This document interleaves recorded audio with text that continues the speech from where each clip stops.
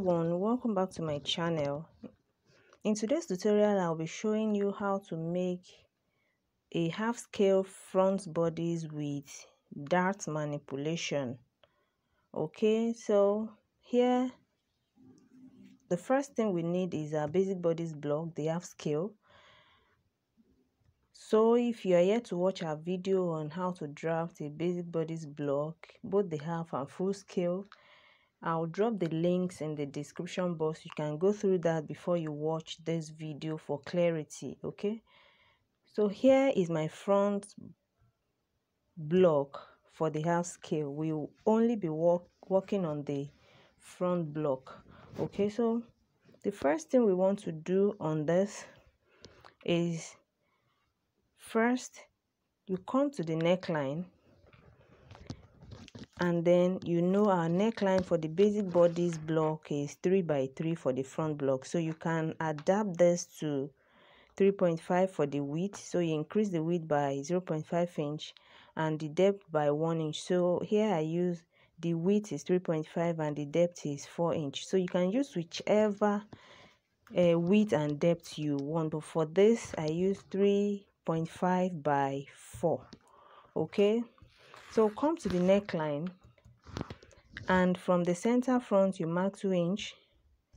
Okay, mark 2 inch from the center front on the neckline, mark 2 inch like so.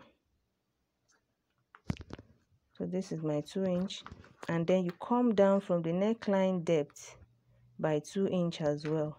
So what I'm doing here is marking 2 inch sideways and downwards. Okay, so connect this with a slight curve to the bust point. So I'll pick my curve ruler and then I will try and locate where I can get a slight curve on my curve ruler, and then I'll connect that to the bust point like so.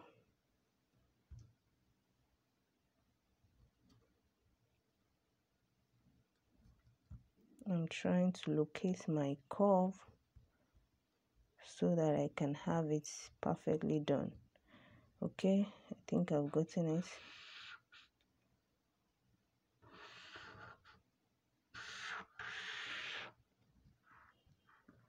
You can use your free hand to draw this as well. Just make sure it is slight curve to the bust point.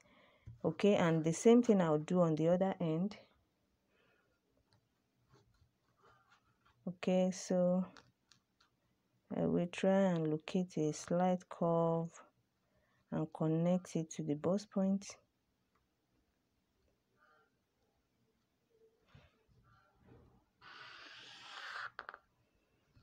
All right, so this is what you will do at first. So can you see a slight curve to the bust point here from the 2 inch? Okay, so after doing this, then we go ahead and close the bust dart. We cut out our waist dart and then close the bust dart. So I'm going to cut out the waist dart. So invariably what we have done here at first is to connect this 2 inch here and here, connect it to the apex of the dart. Okay, so I'm cutting out the waist dart.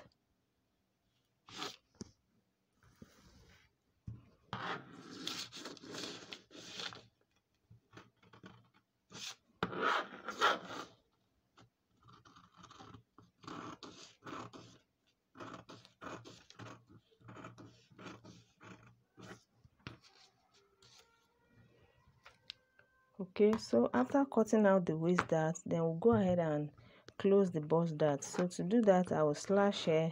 You can cut it out outrightly, and then you can also close it this way.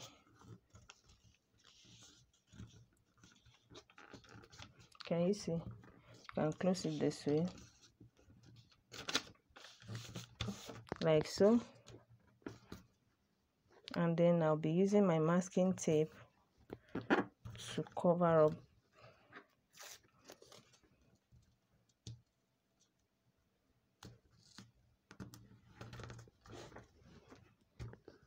So after closing our waist dart, then you cut out the excess on the side. After closing the bust dart, rather, you cut out the excess on the side after blending the side measurement. Placing your pattern on another pattern paper, you decide to use a brown paper underneath. Make sure the center front is lying right at the edge of the paper, like you have seen. So the edge of my brown paper is equal to the center front at this end. So you trace out the neckline, that is the 2-inch width that we marked on the neckline. You trace it out and trace out this shape as well. So that's what I'll be doing, and then I'll cut it out.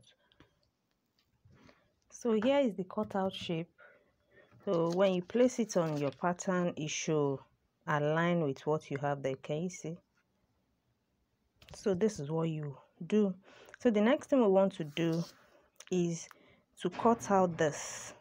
So we are cutting out this center front to this end. So I'll pick my scissors and then I'll cut this out. So invariably we are sharing the block into two. Can you see? So I'm separating this like this, and then I'll bring the shape that we cut and then I will attach it to this end. So I'm going to use either my gum or my masking tape. I'll just make sure I attach this shape. This shape here, I'm attaching it. The shape we traced out, I'll attach it to this end of the bodice. While this is the second piece of our front bodice, this is the first piece, the second piece. So I'll do that now. I'll show you. So here is it. You attach it like so. Can you see? And then this is the other end. So now we'll draw slash line. We want to slash and spread this upper part, okay, of this piece. We are going to slash and spread this upper part, and also slash and spread this end of the other pattern, this end. So I'll pick another pattern paper, but before I do that, I'm going to rule just two slash lines on this. After placing this pattern on another pattern paper, remember this end is on fold, okay? This end of the pattern is on fold, as in the paper underneath is on fold. This end is on fold. This is the upper part of our pattern, and this is the waistline, okay? So this is the center front. Make sure your center front is placed straight. We are not going to spread the center front, so we are only moving these two slashes. So I'm moving here and here, so we are going to spread towards the side. We are not moving the center front, okay? This center front, we are not moving it. We are only moving this one. So we are going to spread and make sure we have a width of 5 inch at the upper part. So from the end of the pattern here to this end should be 5 inch. So I'll move this and pin it down, move this and measure, making sure I have my 5 inch at the upper part. Yeah. So here is it. From this end to this end, I have 5 inch. Can you see? From here, the end of the pattern, from the center front to this spread part, I have 5 inch. So that's what you should be having. So this is our new pattern we should be cutting out. So I'm going to cut this out.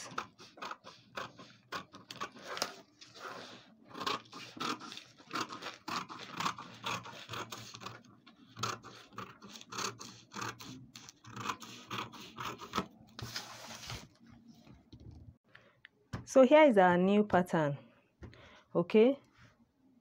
So when you open it up, this is what you should have. Remember, it was on full, so this is so we are done with this. This is what we'll be cutting on our fabric, and I will pick this second piece and draw slash lines on this end of this. So I'm going to draw my slash lines there, and I'll draw it towards the armhole, but I'm not getting all through to the armhole. Okay, so it's just two. So after drawing the two lines, we are going to slash as well and spread on another pattern paper. Remember, this end also will be spread by 5 inch, just like we did for the other piece. So I'm slashing, and then I'll spread it on another pattern paper. You can see I didn't cut through to the armhole. Okay, about 0.5 inch to the armhole I stopped. Pattern, you place it on a folded paper. So this end of my paper here, of this brown paper, is on fold. This is the second pattern of the front bodice. Okay, the second piece rather.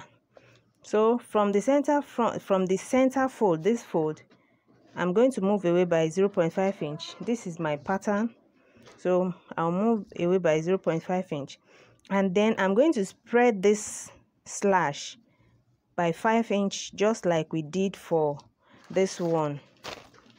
So my spread here should be 5 inch, so it should be equal to what I have on this pattern. So this end, can you see this, our spread end should be equal, like so. Can you see? So I should be having 5 inch spread. So I'm going to do that. I'll spread this and make sure I have 5 inch here, while I move away by 0.5 inch from the center fold, from this fold. Okay, and then I'll spread by 5 inch. So from the end of the pattern here to this end, I should be having 5 inch width. Okay, so here I have a spread of 5 inch. So from the end of the pattern here to this end, I have 5 inch, just like we had in the other piece of our front pattern. So now we'll cut this out, and this is our new pattern. So I'm going to cut this.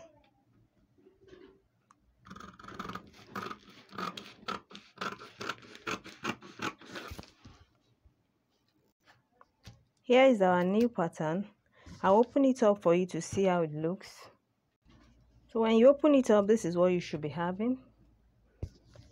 Now we'll be putting these two pieces together. Okay, so when we place this on fabric, we'll be adding 0.5 inch to this end of our pattern. Okay, 0.5 inch. Remember, this is the waist, this is the waist, this is the waist here. So 0.5 inch here. At the side seam, we had 1 inch. The armhole, this is the armhole, we add 0.5 inch, and on the neckline add 0.5 inch. So we'll be cutting this on fabric while we place on fabric. Also, this will be adding, you know, this was like this. This is our center front. We're adding 0.5 inch here. So 0.5 inch here, 0.5 inch to the waist, 0.5 inch to the center front. Those are the seam allowances we're adding to this one. Okay, while we cut on fabric. All right, so this will be transferring to fabric. Okay, so here is our pattern on fabric. This is for this is the side seam of 1 inch seam allowance, all other parts 0.5 inch, the neckline, the armhole, this end, and the waist 0.5 inch seam allowance. Remember the folded end where we spread. Okay, we moved away by 0.5 inch while we wanted to spread. So while you are cutting on fabric, you move out the 0.5 inch. Can you see? So you move it out so you can have your actual neckline. Okay, so, and then for the second piece, this is the center front. You're adding 0.5 inch, 0.5 inch to this end, and 0.5 inch to the waist. This folded end is intact like that. So we'll move to the sewing of this. Now to sew this on this piece, the center front, we are going to join it. We are sewing our 0.5 inch seam allowance, Okay, so we sew it from the waist, we close it up, but when it's getting towards the folded end, we're going to leave 0.5-inch space. Okay, so I'll sew this now and then I'll show you. So here is what I was explaining. So from the waist you sew 0.5-inch, the seam allowance we added to the center front, sew it up and leave 0.5-inch space. Can you see? So we are not closing it up entirely, you leave a space here at the top. Now we are doing this on the wrong side of the fabric, so now you turn it to the right side. So when you turn it to the right side, you'll be having the space. Can you see my finger? Okay, so this is the right side now, and this is how it looks. So we are going to open this up, this second piece. This is the wrong side of this and this is the right side. So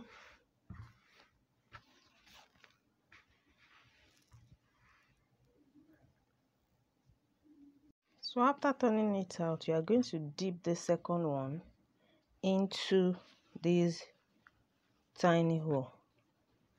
You dip it in and bring it out.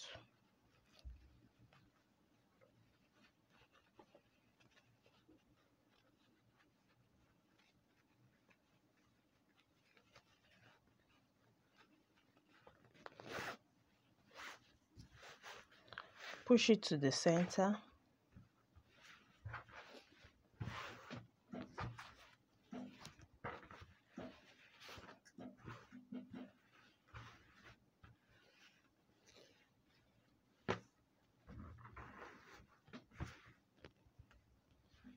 And then you'll be having this. Here is the neckline. Can you see?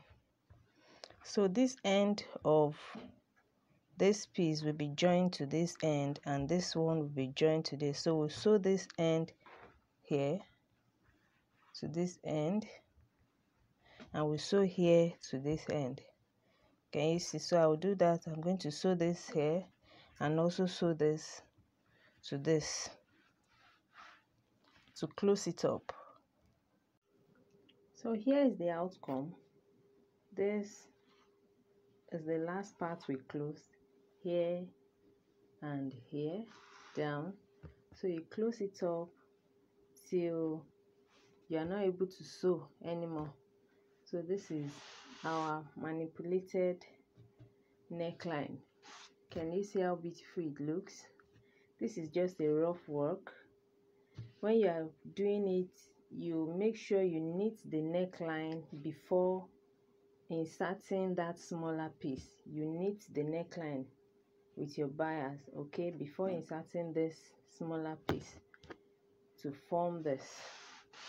So that brings us to the end of today's tutorial. Thank you for being part of it. If you are yet to subscribe, kindly hit on the subscribe button and click on the notification bell in order to get awareness of our next video tutorial. Remember that we only did this on front bodies. You are going to attach your back bodies to it to make a complete upscale. Okay, so see you in our next tutorial. Bye.